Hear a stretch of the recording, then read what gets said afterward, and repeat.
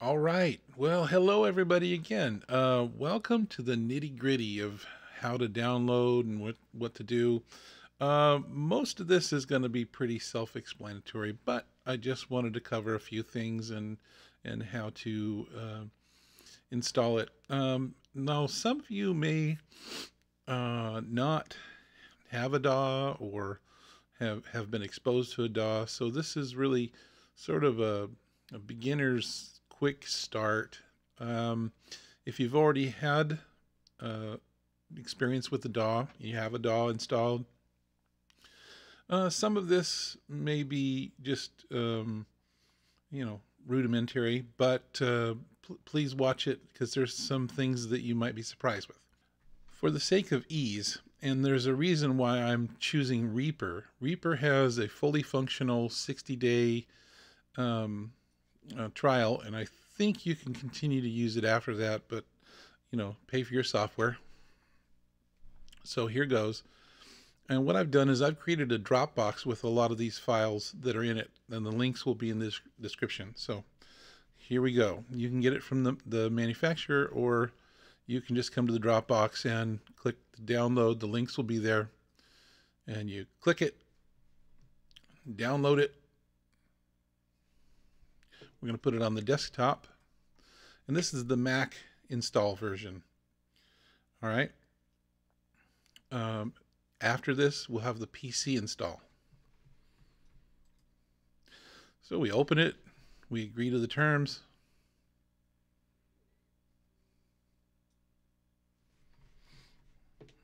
And it puts and we can drag it over there. It is already installed, but I'm going to drag and put those there. And we're going to go ahead and, in this instance, replace those and put our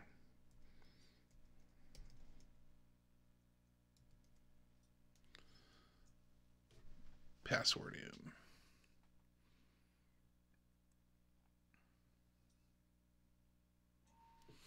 All right, we can close that now, and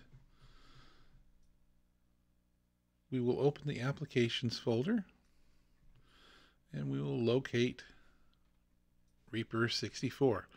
And at this point is when I drag and drop it. Let's put it here. All right. Second thing you want to do is you want to log into your account at line 6. It's line 6 / software. Now, there's probably a link that you will get to download. I have a little bit slightly different access. As you can see, I'm a special user. Yay! So when I hit go, it will bring me to Helix Native version 1.0, and it's got some known issues. You want to take and read those. And you want to get the download. And if you're on a PC, you want to make sure that you do something similar, but we'll get to that in a minute. And I'm going to put this on my desktop. Something to consider when using, I think, Ableton. It's either Ableton and Reason. You'll want to make sure you click to install VST2 and not VST3. But other than that, we're going to stick with the installation as for Reaper. So we got it. We double click on the native plugin, and we hit continue. Continue. Continue. You could probably read those licenses, but you have to agree to it to install anyway. Install in the location, put the password in.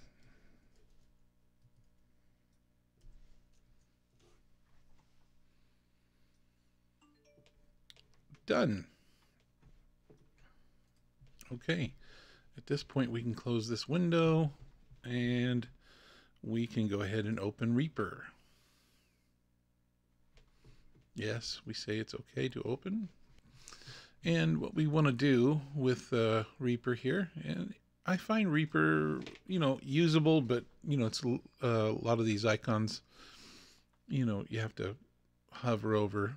But basically, what you want to do is you want to start with the new track.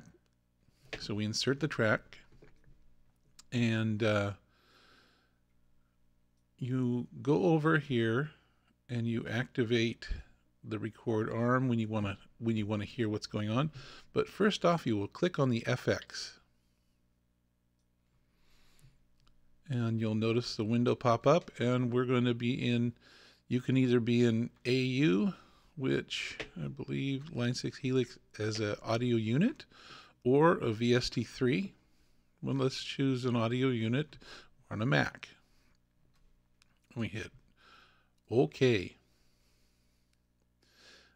At your point, it's going to ask you to log in to your username and password, and then it will show this screen. But you'll notice you have your input and output meters. And so now if you want to monitor this, you need to click this little icon right here. Now that's going to monitor everything that's going on. And let's go ahead and go to an empty preset. Nothing there. All right. When you click this button, it should activate. But remember one thing, what it's going to want to do is you're going to want to go into some options on Reaper. And you see this little 48, 24-bit, 128 with an 8.6 or 7.3 millisecond. You're going to want to audio device settings, go there. And my input device is the Line 6 Helix rack. I've requested 48,000 at 128 block size.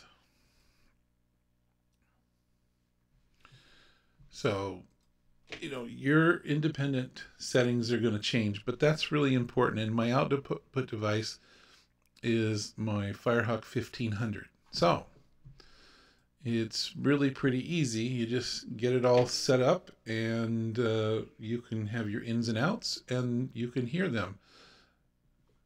Testing 1, 2, 3. So let's go ahead and add something dramatic like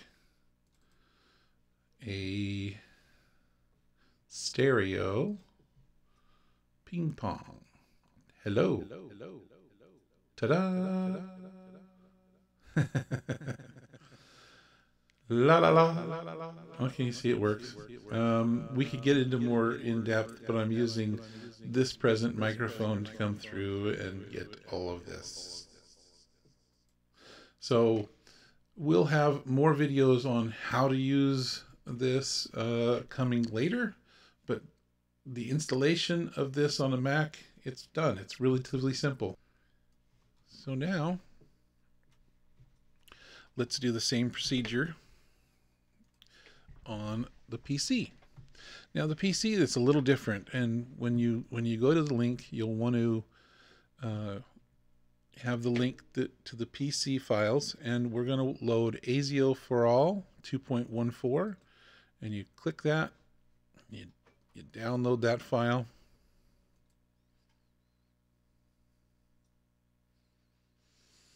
And we're going to go ahead and we're going to put it right on the desk.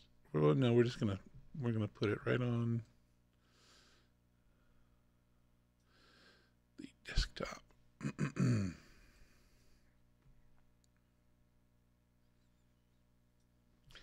And we back up, and we also download Reaper right on the desktop.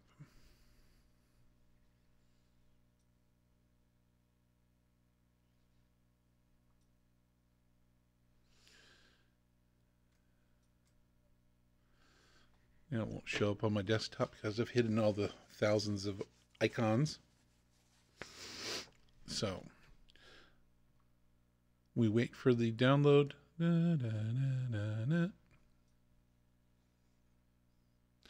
ASIO for all is done. So we will click that and install. I use Google Chrome because it makes it really easy. You just click the links that are downloaded in the bottom.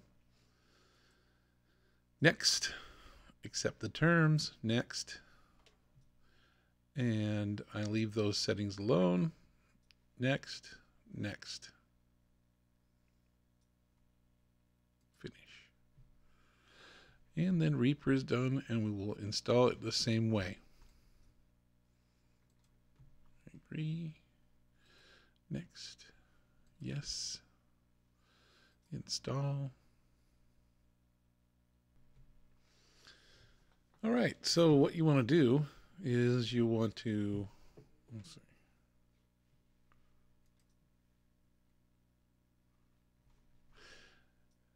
When you download the file, you'll want to make sure that you accept and download.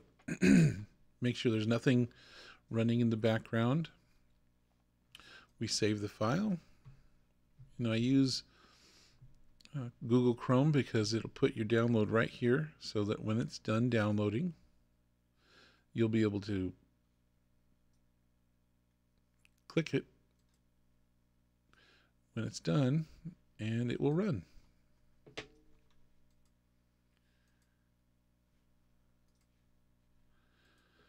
And if you're using Ableton,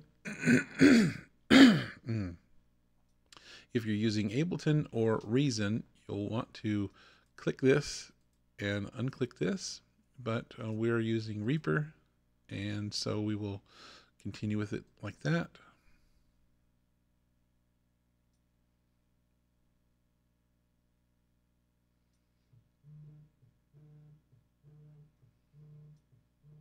Click next and finish.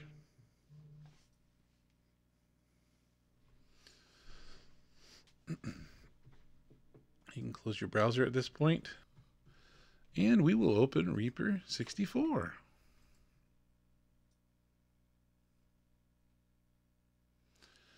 All right, again, the same scenario. You want to take and first off, let's go ahead and set up.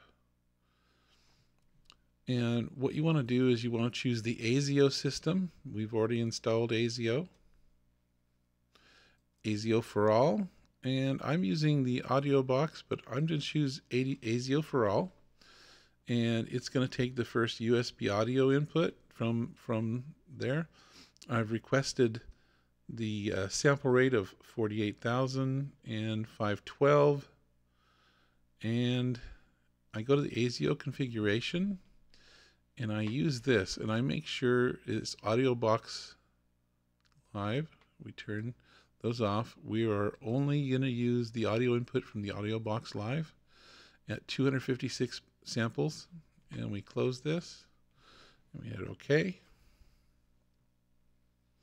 And you'll notice that it's 48K, 24-bit, 2 channels, 256 SPLS. And 6 millisecond, 6 millisecond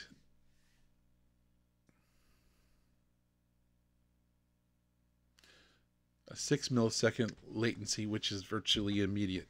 So, and then again, you just add the track, and you hit FX. You go to VST3, and you'll see the Helix is there. Hit OK.